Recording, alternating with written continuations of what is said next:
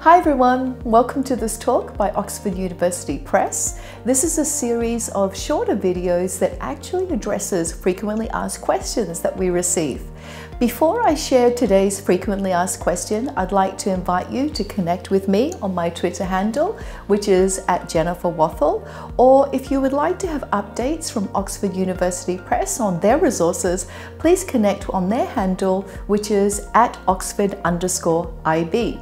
So, what is today's frequently asked question? Let's have a look.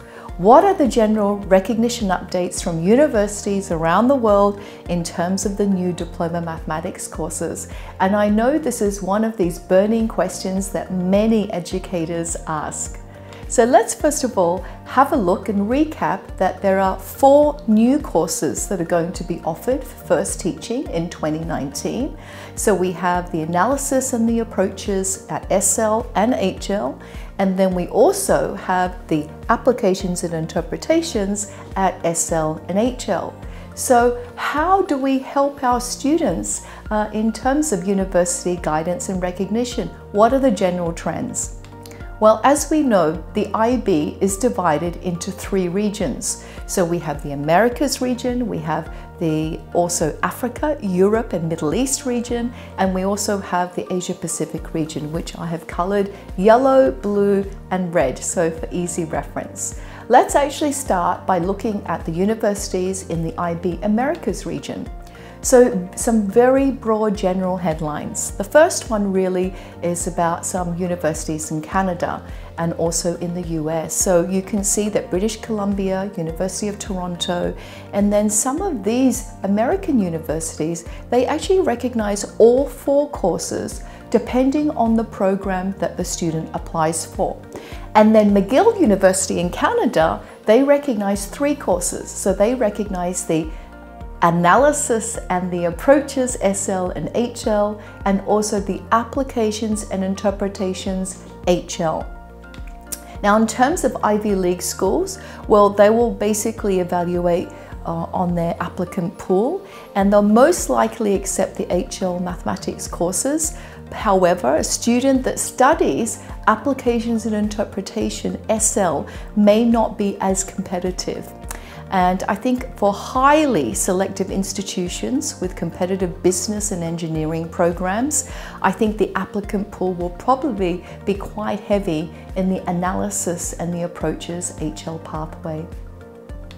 Okay, so some more updates from the Americas. We're moving to South America. In Latin America, guidelines really vary country to country. And several universities actually have their own assessments. So it's very important that you actually contact individual universities and also look at national curriculum. So in South America, many use their own national curriculum scores, for example, as in Argentina. So it's very important that I think that everyone checks the individual universities' guidelines and their protocols. Okay, so having a look at the IB, Africa, Europe and Middle East region, we have Germany, and Germany recognizes both HL courses to contribute to a general university admission qualification. Germany also recognizes both SL courses to contribute to a subject-specific university admission qualification, which is great news because we know that there were some challenges with the mathematical studies course before. And Germany also will recognize both SL courses for non-STEM programs. So it's still very important that you look at the individual university's website to see which mathematics course is actually recommended in terms of university application. In Jordan, the Ministry of Education recognizes all 4 courses, so that's wonderful news as well. Now, some more updates from Africa, Europe and Middle East. So you can see here Austria, Finland, Ireland, Georgia, Switzerland, Norway, Denmark, Spain, Netherlands and the UK. They recognize both of the pathways and will be advising their respective universities to set admission criteria based on the program that the student is applying for.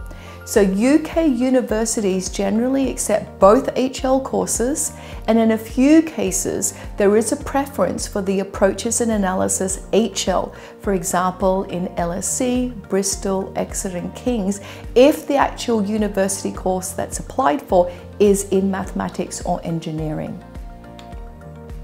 So moving to the Asia Pacific, in this region, the University of Hong Kong, Chinese University of Hong Kong, Lincoln University in New Zealand, and there are several universities in Singapore, they accept all 4 courses. There is one university in Singapore, it's the University of Technology and Design. They actually recognize 3 of the courses if the student is applying for a mathematics program. So for example, if a student is applying for mathematics at the Technology and Design University, then the 3 courses, Analysis and Approaches, SL and HL, and the Application and Interpretation HL are the prerequisites. The University of Sydney recognises 3 of the courses. They are the Analysis and Approaches at both SL and HL, and the Applications and Interpretations at HL only.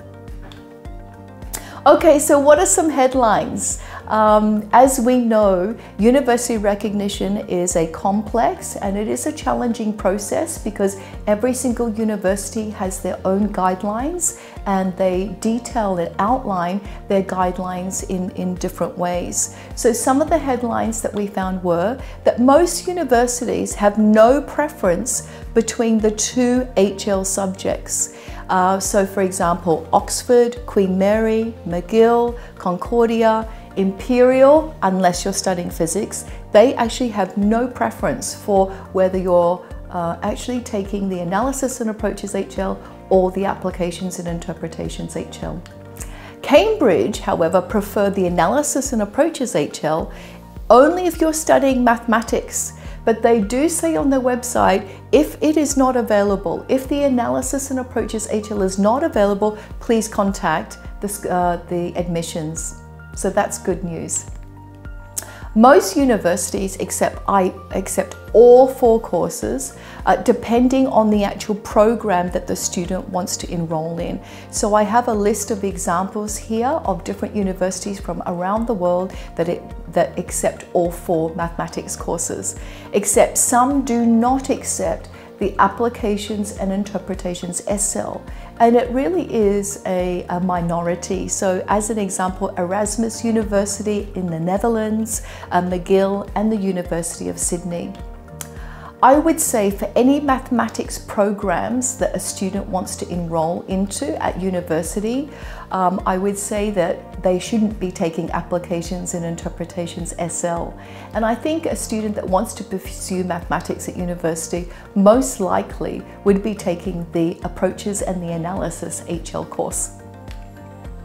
Okay, so as I said earlier, the university recognition process is complex and it is always recommended that students and teachers check the requirements at individual institutions because they are updated quite regularly.